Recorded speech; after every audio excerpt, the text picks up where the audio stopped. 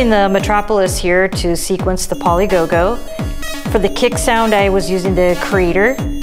And to modulate the parameters on the Polygogo, I was using some of the outputs from the contour.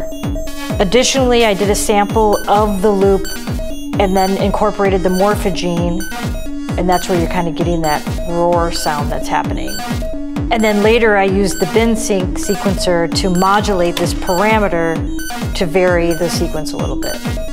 Over here, I'm using the verb to give it a little more reverb. And over here, I'm using the Jove filter.